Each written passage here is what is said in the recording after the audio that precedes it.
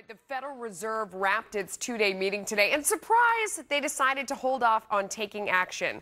I'm going to bring in Congress's most vocal critic of the Fed, Representative Ron Paul. Thank you so much for joining us, sir.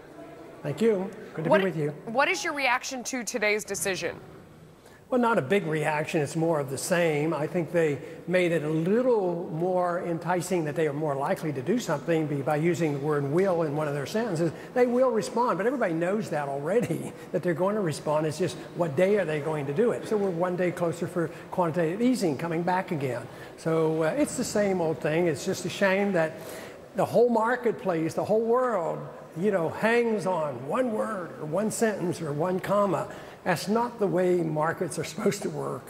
No, but it is the way markets are working. I mean, you essentially want to change that, right? I mean, you would like to audit the Fed, or what do you think should change? Well, we would need to audit the Fed and find out what they do and why they do it. Maybe we can figure this out.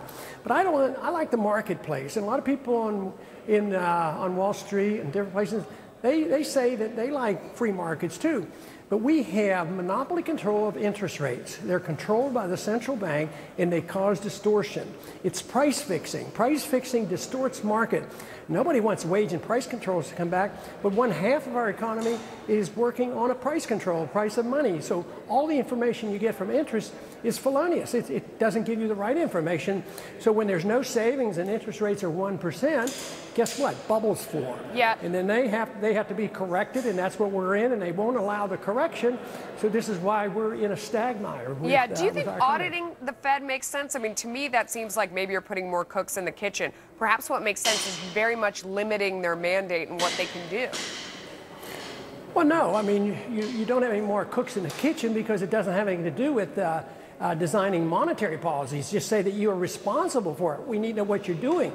You're bigger than the whole Congress on what you spend and where these monies go. You don't have a right to bail out one company and dump on another country. The Congress has a responsibility to be in charge of monetary policy. They certainly have a responsibility for transparency and auditing and looking at what people do. But because they've been negligent, the Fed does whatever they want. They're prepared to bail out Europe and everybody else, and they did that once already.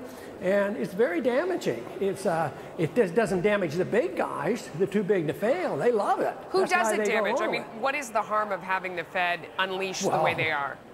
Oh, look at the middle class. It's shrinking. It's been shrinking for 10 years. But that's the Fed's fault? I don't know if we can blame that on the Fed. How? Why not? Why not? Because the Fed creates the bubble, and the correction is a result of the bubble. So we knew the bubble was there and advised that interest rates were too low, too long, and a bunch of us were saying, don't do it, don't do it.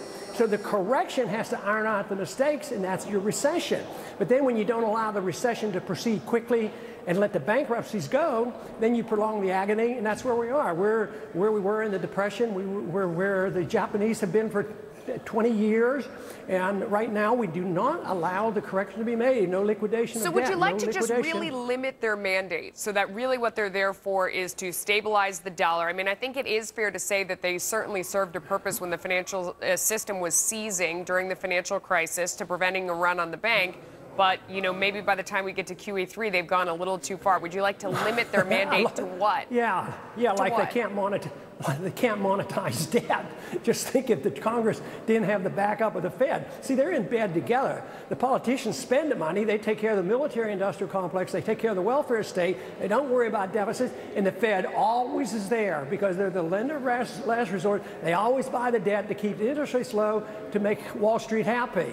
And usually it ends up in a mess, and that's where we are. They can get us out of recessions now and then, but until the bubble gets too big.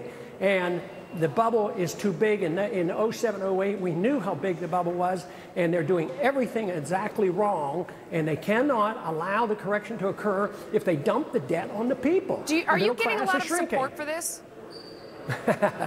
Go to the college campuses, the kids that are inheriting this. Well, yeah, I get a lot of support. In Congress, are you getting support for limiting the Fed's role?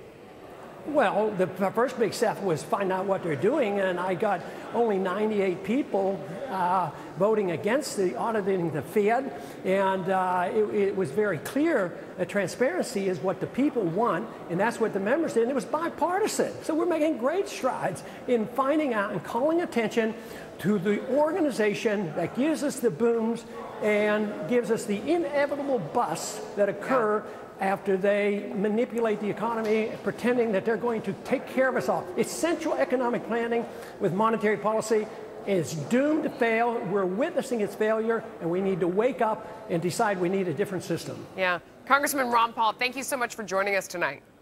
You're welcome.